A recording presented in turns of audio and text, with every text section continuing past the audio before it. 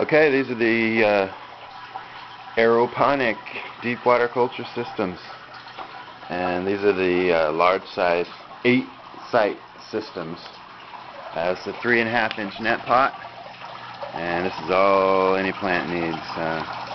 What they need is room down low, spread their roots, and room up high to get that growing done. This is how the systems work.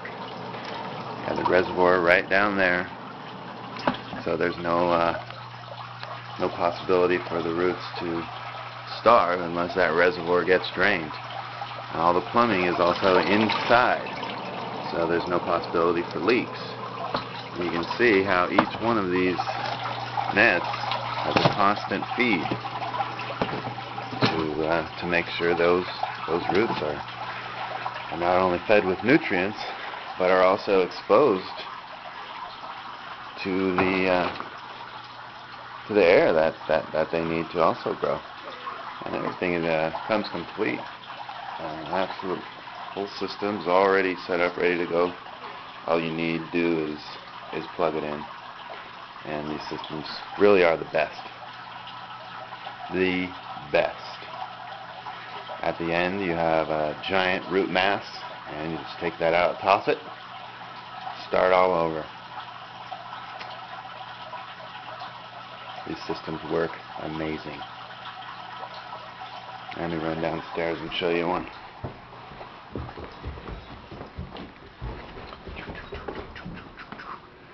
Do my best to just show the roots here. So here's a little mini system. These roots are, let's see, started on Christmas morning, and today is January the 9th.